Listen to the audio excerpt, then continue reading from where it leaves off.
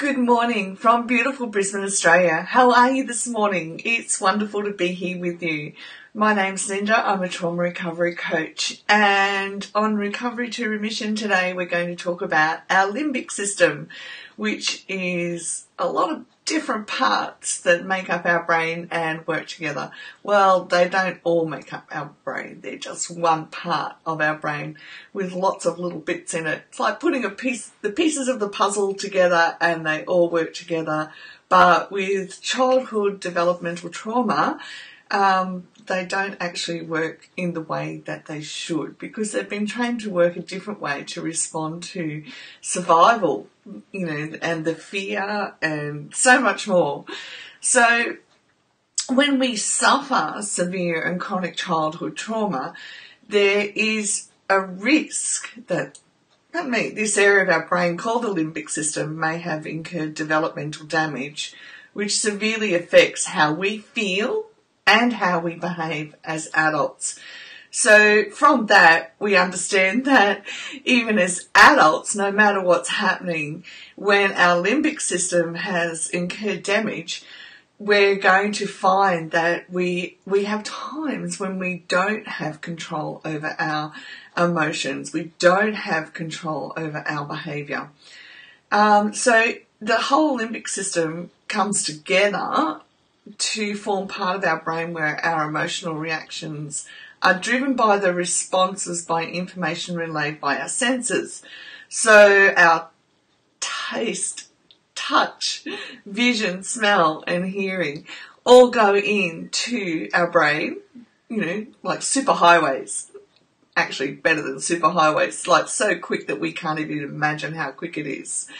And then as that information goes in, and our brain's like our super highway computer that, has a bit of a malfunction at times, our emotional reactions are strongly shaped by the memories stored in the limbic system, and in particular in the amygdala. Okay, so the amygdala and the hippocampus normally work together, where all of this information goes into the amygdala. And then the hippocampus becomes the place where it's like our filing cabinet. Everything's stored away in there. And if I said to you, what's your most favourite memory from life? You could instantly go back and say, right, oh yeah, I remember that time we were at a fun fair or, a major theme park, and you can see all the people around you still, you can smell the smells and so much more. And to the point where you actually become really excited again about that whole memory. But what happens is with childhood developmental trauma, think of it like this. If as a child a dog bites you, then we store that response. It's Friday, guys. In our limbic system, and without even thinking, we take a wide berth around dogs for the rest of our lives, okay? We don't even have to think, and we can find our body veering around dogs, and, we're not, then all of a sudden the next thing is we don't want them near us. We're making sure that they're not going to have aggressive response to us. Now, that's just a really simple explanation, but when we've experienced childhood developmental trauma, of course, all of our senses are on high alert a lot of the time. Okay, so what happens is when we're children, when our limbic system is repeatedly activated by all of our threatening and frightening experiences, because they haven't been stored away in the hippocampus, because as children we had no language, we had no understanding. The people around us were supposed to be our greatest cheer squad and take care of us, and they weren't, okay, for a multitude of reasons.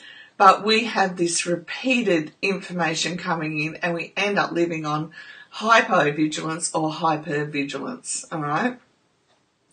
So what happens is we come into adulthood and we think, oh great, finally I'm an adult and I can just get away from all of this and carve my own path out in life. And then as time goes on, all of a sudden we find that we're having these really bad reactions. Good morning, Diana. And we're going, but I'm an adult now. I'm not living in that situation anymore. And we haven't had the language prior to this to understand that our brain, our whole brain system and our body, everything's wired on high alert because we were just, it was just repetitious what happened. And that's how our brain was trained, to be on high alert. And it's really, really super important that we understand that this reaction happens on an unconscious level. All right? There's nothing conscious about the reaction that happens in our limbic system that sets us off into anxiety or panic attacks or instant responses or emotional outbursts or, oh crikey. I just think of one time my son was talking to me, and the next thing you know, I was just furious and I had to sit down and think, why? That's not who I am. I'm not an angry person. So it takes a deeper understanding of what's happening, what's pushing the buttons, and sometimes we don't even know. But what we can do is take our emotional response and go, right, I know that's not who I am. How do I begin to become aware of that emotional response a lot quicker? And then how do I want to put structure and strategies around that so I don't have to go down those emotional pathways again? Plus, we want to do that so that we can rewire our neural pathways, okay, neuroplasticity, where we can rewire our brain. This information isn't out there a lot. I still see a lot of comments around the interwebs about how we can't change our brain or we can't change this. We can, okay? Science now knows what neuroplasticity is, and we can rewire our brains, absolutely. If we couldn't, I wouldn't be sitting here today, because what happened to me because of childhood developmental trauma was I reached a stage in my adult life where I felt so unsafe that my whole system began shutting down. So I got to the point where I couldn't walk. I could not walk unaided. I couldn't talk. I lost all memory and to know what to do, how to do the most basic things, and had a full-time carer. So it's taken me a lot of years to get to this point, but I'm determined that I will have strategy and structure to reclaim and rewire each bit of my brain. And it's working, obviously, because I'm sitting here talking. So with the neuroplasticity in our brain, it means that we can take a variety of measures to heal. And that science does know now that not one size fits all, okay? But strategy and structures do definitely fit, but how we go about it is different for everybody. Some people, all right, in the beginning, it's really healthy to avoid an excess of stress.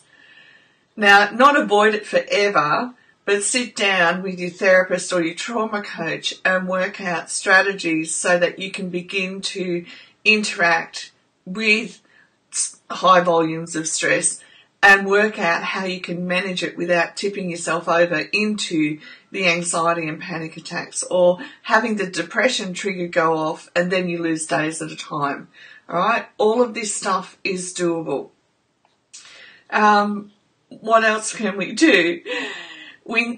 Having strong and relational emotional support is really healthy as well. And that's why the group that I run, we do emotional safety first and foremost above everything, because the one thing that we need to begin to experience is emotional safety so that we can begin to feel safe enough to change things up with strategies and structure, okay? Self-compassion goes a long way. We have an inner critic that's so strong at times that we do need to learn how to manage that as well. Pete Walker's book, I got it on my table today. If you haven't got hold of Pete Walker's book, Complex Ptsd, From Surviving to Thriving, and do it, especially to work through inner critic and especially for information on grief. All right, lots of chapters on grief which will help as well. I have done 3 videos on grief, so it's pretty intense. But because we become visual learners, it's really good to have the book in front of us so that we can go back over it. I find that it's really important if, say for instance, you watch a video of your mind and you go, yep, I get that. It's really important to watch it or read whatever you're reading over again in a space of 3 times over 5 days, because you want to take that one thing and really absorb it into your entire system, okay? It helps because our short-term memory is just, terrible. And that's for reasons that are not our fault, all right? And it's something that we can work on. But I find that revisiting information really helps to solidify it into our memory and into our soul, really into the deepest parts of us so that we can begin to affect change, all right? EMDR, which is eye movement, desensitization and reprocessing therapy, has been found to help some people. Again, it depends what stage of recovery you're at for it to help you. But just remember, do it with somebody who's actually not authorised, equipped, trained to do it, and understands that you need to be grounded before you leave each session. And there are definitely large volumes of people who have found that procedure very, very helpful, okay? You don't want to go away from EMDR and be triggered, because it can be very painful too. Not the EMDR painful, but painful because you're processing memories, okay? Trauma-informed movement. I have a group called Trauma-informed Movement Class, and you can go in there and retrain your brain, body, breath to move together, okay?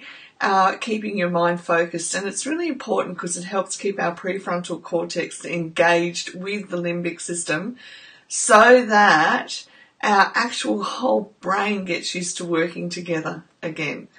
There are lots and lots of different strategies and techniques that can help you. Remember, reach out to somebody rather than sitting back and waiting for anything to happen. With complex PTSD, we need to know what is the next experience I can have that can help me shift around and rewire my neuroplasticity. And it can also help me shift around and gain a greater perception of my life and where I can go from here. All right. Have the most gorgeous weekend. We've shared lots of information and time together this week. Take one thing out of the whole week and begin to put it into place. And what you can do too is grab a little book like this, okay?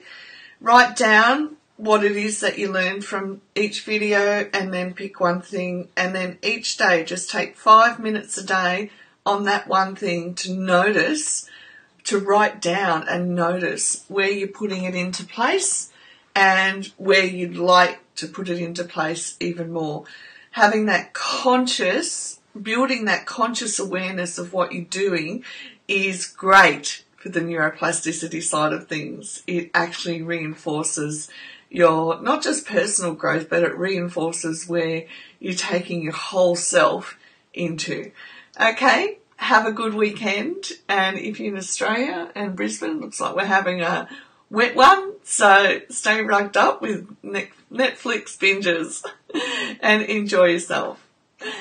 You're welcome. Bye for now.